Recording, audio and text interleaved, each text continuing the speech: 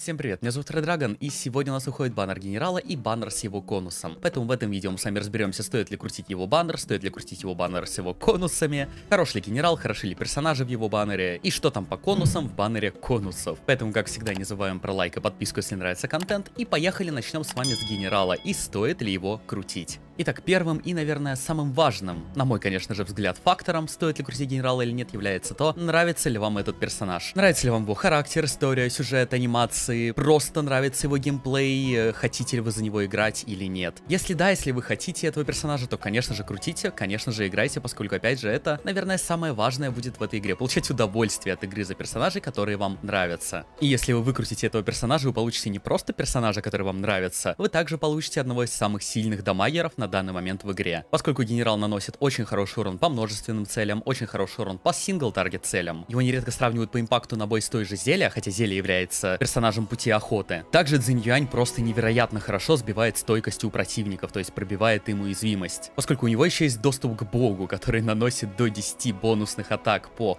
либо одному, если один противник остался, либо по нескольким рандомным, которые сносят стойкость примерно как половина от обычной атаки. Но я напоминаю, что он проводит 10 таких атак, что позволяет просто уничтожать целые толпы врагов с электрической уязвимостью или разносить шкалу уязвимости одному врагу просто, очень-очень быстро. Что облегчит вам как фарм, так и закрытие более сложного контента. Однако на данный момент у Цзинь Юаня есть несколько минусов с точки зрения развития вашего аккаунта. Первое, он является электрическим AOE юнитом. И проблема заключается в том, что у нас уже есть такой юнит, бесплатный у всех, сервал. Конечно, генерал будет намного более сильный, чем сервал, с точки зрения общего развития аккаунта и вариативности у вас на аккаунте, Цзинь Юань не приносит почти ничего. То есть он, грубо говоря, просто бафает слот, который занимает сервал у вас. И второе, у нас скоро выходит Кавка, которая тоже является электроюнитом, которая также будет бить по множественным целям. И очень большая часть игроков хочет именно ее. И здесь мы переходим скорее к причинам, по которым не стоит крутить генерала. И эти причины это как раз таки последующие баннеры, которые у нас выходят. Итак, из ближайших ожидаемых персонажей у нас скоро будет Сильвер Вульф, Серебряный Волк, который относится к пути небытия, который является квантовым персонажем. Также у нас будет Лоча, который является хиллером,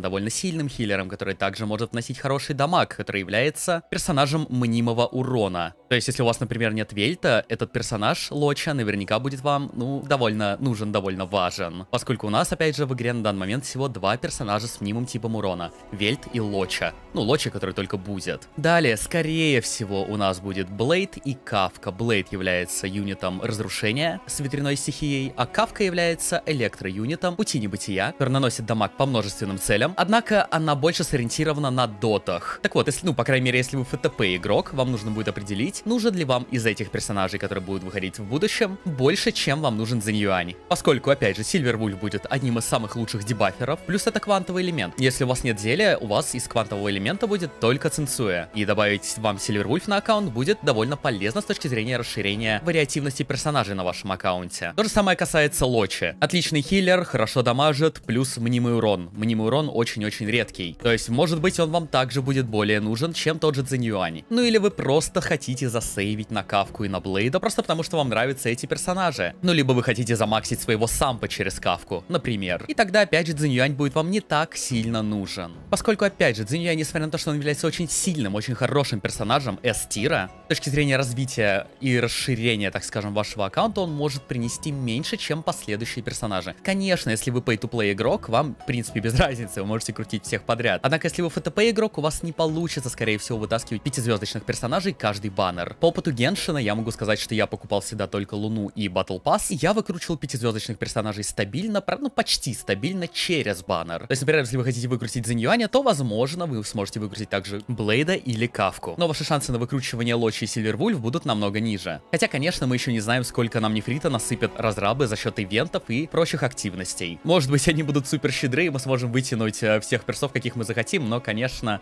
я в такое лучше не верил. Поэтому, да, от этой информации нужно отталкиваться, чтобы понять, нужен ли вам Цзинь Юань. Однако, опять же, напоминаю, если вам он нравится, если вы его хотите, то крутите. И теперь, когда мы разобрались с генералом, давайте посмотрим на 4-звездочных персов этого баннера, насколько они хороши. И сразу же хочу сказать, что если вы ФТП игрок, и если вам не нужен генерал, если вы не хотите его, то как говорится, крутить баннер ради 4-звездочных персонажей не стоит. Поскольку, если, например, у вас есть гарант, и вы его собьете персом, которого вы не хотите, то есть генералом, то это будет довольно печально. Можно на свой страх и риск в таком случае закинуть там 10, 20, 30 круток, но, опять же, нужно быть аккуратным и нужно быть готовым, что, ну, в любом случае, есть хотя бы какой-то шанс, что вам выпадет генерал. И со знанием этого пойдем разберем быстренько наших 4-звездочных персов. И первый 4-звездочный персонаж этого баннера у нас Сушан. Сушан — это у нас путь охоты, физический дамаг. И она вносит, на самом деле, очень и очень хороший урон. Если вам нужен сингл таргет физ ДПС, то Сушан очень хорошо выполняет эту роль. Не так давно я в один файт брал Сушан и свою зелье, и обнаружил, что моя Сушан с Ешки при ее дополнительных стойках меча наносила больше урона, чем моя зелье. Хотя зелье у меня имеет более высокие статы, и она более хорошо вкачана, чем моя Сушан. Поэтому, опять же, если вам нужен сильный сингл таргет дэмэдж дилер физического урона, то Сушан просто отличный выбор. Следующий персонаж этого баннера у нас Март7, наш любимый и стандартный, и бесплатный щитовик. Один из самых, наверное, хороших персов, несмотря на то, что он бесплатный и стартовый. И, соответственно, на него можем выкрутить его эйдолоны.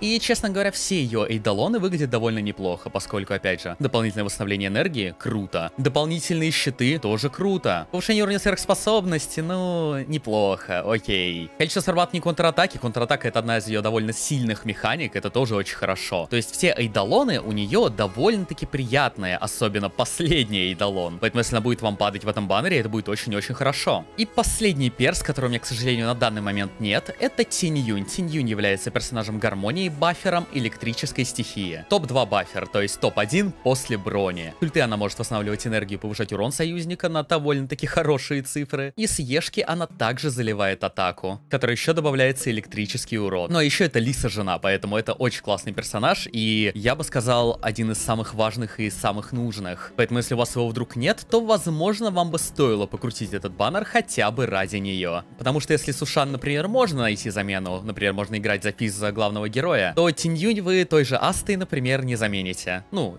она хорошо заменяется только броней. А еще лучше они играют совместно под одного сильного дамагера. Поэтому Цзинь Юнь — это очень хороший и очень нужный перс, который, кстати, и под генерала будет тоже очень хорошо заходить. Ну и теперь с вами давайте быстро побежимся по оружейному баннеру, где у нас главным конусом является сигнатурка нашего генерала. Этот конус повышает крит урон владельца на 36%, либо на 60%, и повышает урон от навыка и сверхспособности на 18, либо 30%. Кроме этого, после использования навыка или сверхспособности, урон бонус атаками повышается на 48, либо на 80%, что тоже является невероятными цифрами. И это сейчас, наверное, самый сильный конус эрудиции, который у нас есть. Потому что повышение крит урона очень важно для персонажей, которые наносят большой урон. Дополнительное повышение урона от навыка и ульты — это тоже очень-очень сильно. А повышение урона и дополнительно повышение урона бонус атаками — это просто вообще капец. Под генерала это, ну, логично, это его сигнатурка, это будет его самый идеальный конус, но он покрывает абсолютно каждый аспект нанесения урона от того же генерала. То есть повышает урон с его навыка, с его ульты, повышает просто его урон, повышает урон его бога, который наносит дамаг вот этот молниями, поскольку, опять же, это считается бонус атаками. То есть это, в принципе, один из лучших конусов на эрудицию, и тем более лучший конус на генерала по очевидным причинам. Если вы хотите выкрутить генерала и замаксить его, чтобы он был просто сатаной могилой, конечно, этот конус будет самым лучшим выбором. Говоря о том, насколько этот конус подойдет другим персонажам эрудиции, в принципе, как я уже сказал, повышение крит урона и повышение урона навыка и сверхспособности нужно всем персонажам эрудиции. Также я напоминаю, что у нас довольно мало нормальных конусов эрудиции, которые повышают урон довольно сильно. На данный момент одним из самых сильных конусов эрудиции является конус из Battle Pass. Обзор, кстати, на конус из Battle Pass вышел вчера, можете его посмотреть. Единственное, что если вы повесите этот конус на любого персонажа эрудиции, не на всех вы получите профит от последнего эффекта этого конуса. Поэтому максимально он будет раскрываться только на персонажах, у которых есть бонус атаки. То есть, соответственно, это Цзинь Юань, это Химика и это Герта. Стоит ли крутить этот конус отдельно? Ну, опять же, если вы хотите максимизировать своих персов эрудиции, либо своего генерала. Я, например, этот конус крутить не собираюсь. Опять же, если вы pay-to-play игрок, вы можете крутить, в принципе, все что угодно. И давайте перейдем к 4-звездочным конусам. Первый конус, конус охоты, остается лишь тишина, типа сигнатурка ДаньХена, повышает силу атаки владельца на 16%, либо на 32%, и если на поле боя имеется 2 или меньше противников, увеличивает крит-шанс владельца на 12%, либо на 24%. Персонажи охоты довольно быстро зачищают поле, и поэтому иметь на поле 2 либо меньше противников будет, ну, не такой уж большой проблемой, поэтому бонус крит-шанса вы будете получать довольно часто. А крит шанс, крит урон, дамаг — это то, что действительно нужно многим персонажам охоты. Поэтому этот конус, в принципе, довольно хорош, поскольку и силу атаки он повышает, и крит шанс, и это, опять же, нужно всем персам охоты. Поэтому, если у вас нету какого-нибудь нормального конуса охоты, то если вам выпадет этот конус, то, конечно же, это будет довольно неплохо. Он может найти себе применение. Я, конечно, не думаю, что он будет лучше, чем тот же круиз, однако вы могли не забрать круиз. Также я не думаю, что он будет сильно лучше конуса из БП, но они будут примерно равны. Это на случай, если вы забрали конус из Батл Пасса. Понятно, с 5-звездочными конусами сравнить его смысла нет, а со всеми остальными, я думаю, он, также примерно похож по дамагу. По крайней мере, если у вас есть что-то из 4-звездочных конусов, то вряд ли остается лишь тишина вам будет нужен. Ну, разве что весенние потоки рек я нахожу, в принципе, довольно слабоватым на фоне остальных конусов. Поэтому, если вам выпадет, остается лишь тишина, и если у вас есть только весенние потоки рек, то вполне можно его будет заменить, и это будет довольно неплохой баф вашего персонажа охоты. Поскольку, опять же, статы, которые он дает, нужны персонажам охоты. Следующий конус этого баннера — это конус сохранения. Первый день моей новой жизни. Очень хороший конус, он мне выпал из стандартного баннера, я очень этому рад. Как по мне, это, наверное, один из самых сильных 4-звездочных конусов для персонажей сохранения, поскольку он и повышает защиту владельца на 16 либо 24%, а также он повышает сопротивление урону всех союзников на 8 либо 12%. Сопротивление всему урону на весь бой — это очень круто и очень сильно. Он, конечно, будет сильнее, чем мы, Дикий Огонь, который у всех есть бесплатно. Он, конечно, будет сильнее 3-звездочных конусов, но очевидно. Он будет слабее, конечно же, очевидно, 5-звездочного конуса Гепарда. Возможно, он будет показывать себя лучше, зачастую, чем конус из магазина Герты, поскольку, опять же, конус из магазина Герты деф не повышает.